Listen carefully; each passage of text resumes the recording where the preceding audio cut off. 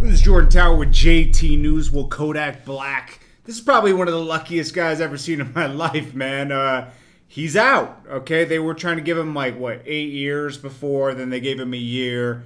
Then he got out within, what, a little over 30 days for completing a life skills course. Now, we've seen him go through crazy stuff the past year. You know, he was facing, like, kidnapping, drugs, gun, all this kind of stuff in Florida.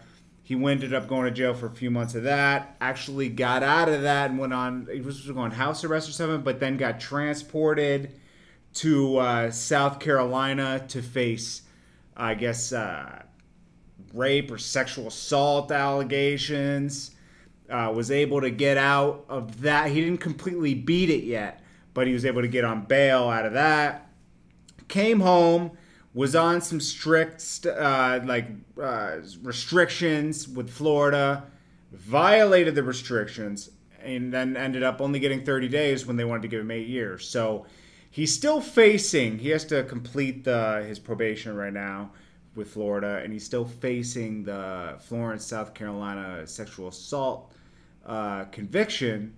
But this guy's lucky, and I hope he realizes this. This is like his 9th life. So at this point, I would hope that, he lives by the restrictions put on him, because the state's going to want to take him in. And, he's talented.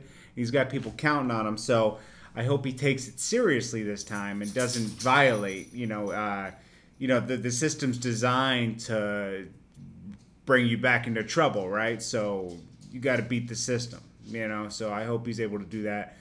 And I don't know if he's guilty or not of the South Carolina stuff. I wasn't there. Only he knows. So we'll see how that plays out. I definitely enjoy his music, so I hope he's able to stay out. But I hope he didn't do that. That's what I got to say, because it's a pretty harsh charge. But anyways, he's home now, back to making music. Now he can finally promote his album, Painting Pictures, that's been out for a little over a month now. Make sure you guys check in throughout the day. I got a couple news stories I'm putting up, and I'll check you guys in the next video. Peace.